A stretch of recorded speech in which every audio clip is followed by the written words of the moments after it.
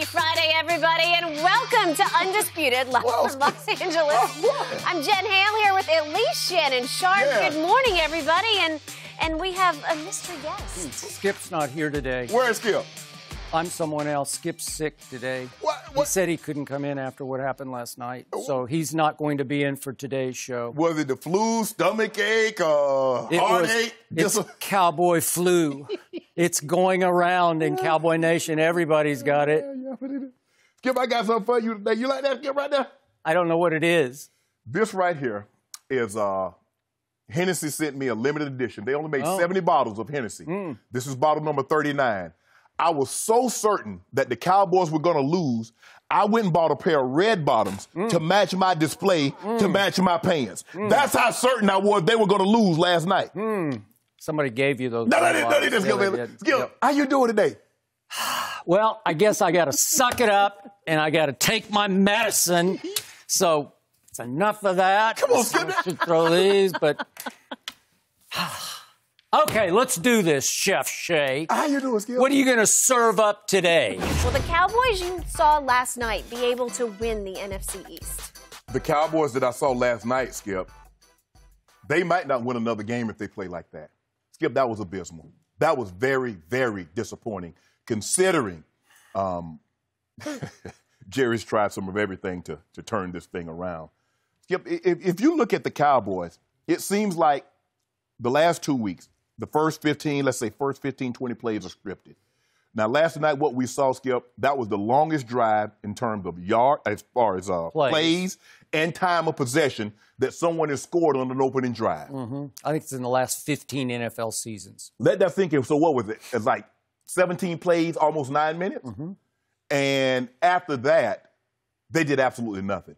So what it tells me is that they have a great game plan because the team has an idea what they think because they scripted the plays. But after that, Skip, they don't make any adjustments. Yep. We saw that. Now, this is the second week in a row we've seen this, Skip. That is true. They open up against Buffalo, great drive, go right down the field. Yep. They open up against last night against the Bears, they go right down the field. They did. The defense goes to the sideline, makes adjustment. It seems like Kellen Moore does not make adjustments. And boom. And this is what we got, Skip. That was very disappointing considering all the talk. Remember, Skip, he got chippy at practice. There's a lot of chippiness going on. There was a lot of pushing and talking. And Dak said, we had done enough of talking. Well, Dak maybe need to do some more talking. We're going to talk about him a little later. Yep. Skip, it's Amari Cooper. Because 1 minute he's on the sideline, he's like, oh, I can't make it. And then he runs. He's kicking his foot up in the air like, oh, my foot. You saw that too, huh? My foot. You saw that too, huh? I came up lame, man. I can't go. Yeah, you saw that. The first half, 1 reception, 15 yards in the first half. Second half, 5 for 68, and we know all of a sudden he's playing really well. Skip, I'm so disappointed in the Cowboys, Skip, because maybe we need to stop this. Pro Football Focus, Skip Bayless, and all these other analysts, stop saying the Cowboys are the most talented team. Because we already know talent alone does not win you a championship. Because what is telling me, okay, they might be talented, but they're not playing. There's a disconnect somewhere. And I told Jerry, you need to stop talking because they're not listening to you. You've already threatened to fire everybody. Then you put your arms around Jason and tell him that's your life, that's your football lifer. Yep. And now you're resolute. Skip, I told you this was happening. I said, you're not going to make the playoffs. The Eagles squandered an opportunity last week because they could have won last week, win this week, now they're in first place, but they didn't happen. They're going to tie you up this week. You guys are in a tailspin. The Rams are going to come and beat you. I'm telling you, I'm just going to go, the Rams are going to come and beat you.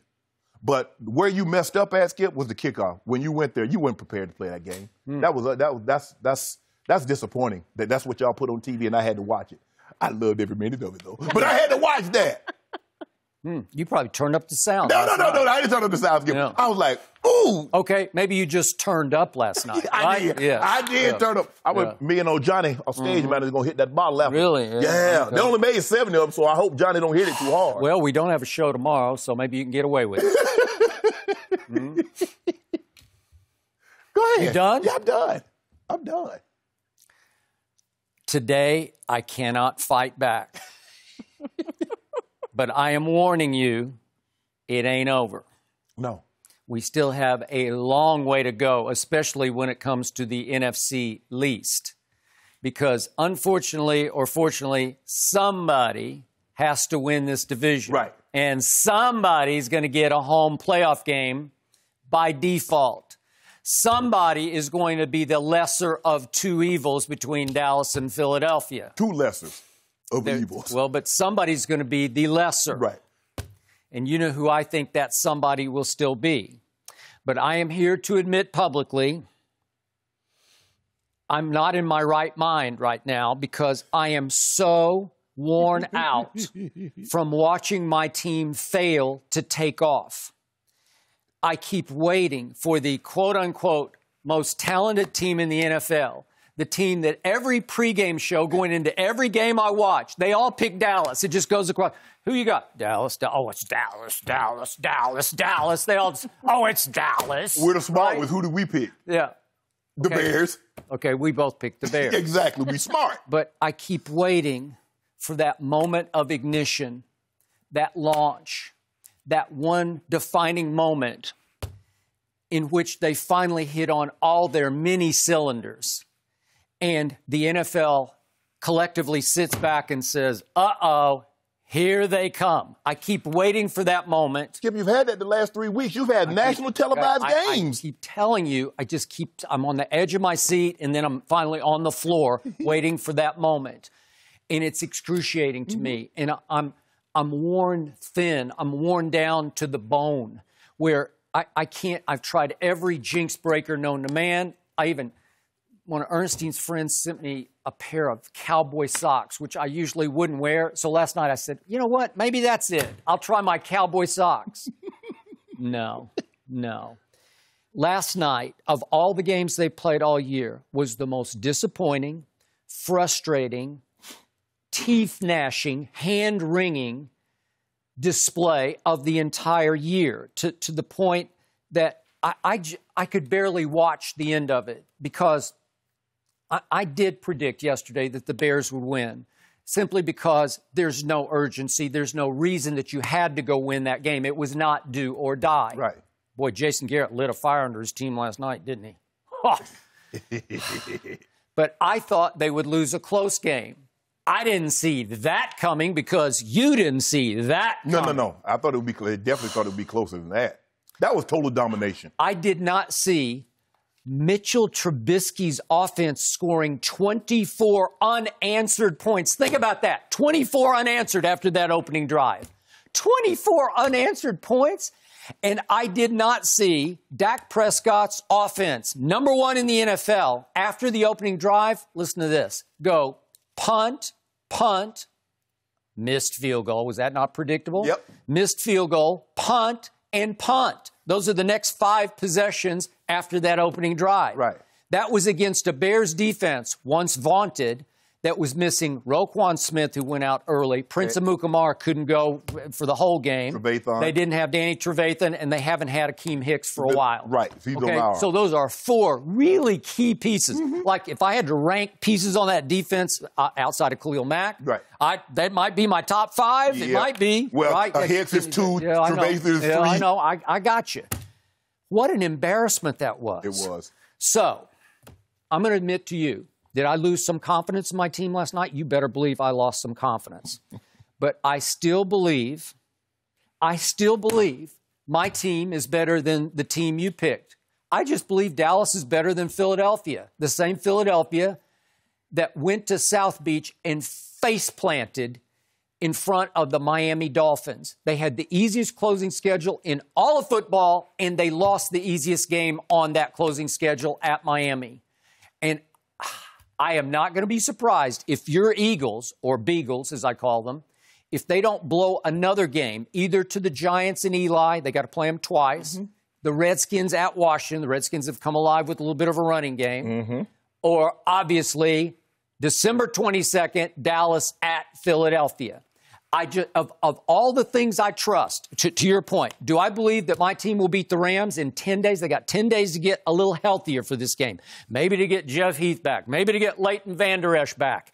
Maybe to get Antoine Woods back if he's eligible to play. Maybe they would be a little healthier going into that game with this 10-day break, the mini bye. Do I believe they? No, I don't. I have no evidence. I have no logical reason to believe they're going to beat the Rams. Right. The Rams seem to come back to life at Arizona, and we'll see how they fare against Seattle. Right. But the point is, none of that matters. I'm going to say it again. It doesn't matter except for confidence and momentum. Again, traditionally in this league, you have to, as Coach Tom Landry used to preach to me, you have to streak, was his word. You have to streak through December. It's the only way to go win the Super Bowl. Right. You streak. You get on a Super Bowl roll. Right. Well, they're unrolling. They're falling backward. Unraveling. Okay, they are unraveling right before your very eyes. So what if they lost the game to the Rams, which I think they will? So that would mean they would have lost 4 straight, 5 of 6, and 8 of 11 going to Philadelphia for the big showdown game. Do I think they can dredge it back up and suddenly, is there a switch to flip inside that psyche? Yeah, I still believe there is one. They've always played pretty to very well at Philadelphia. They play very well within the division. They're still undefeated, believe it or not, in the division. Right. So do I believe that they can flip whatever that deep, dark switch is that's hidden down inside? Yeah, I do. Yes, Skip. Thank you for watching. You can subscribe here to get the latest from the show, and be sure to check out more of the best clips from Undisputed, or go watch a few other segments from our other shows on FS1.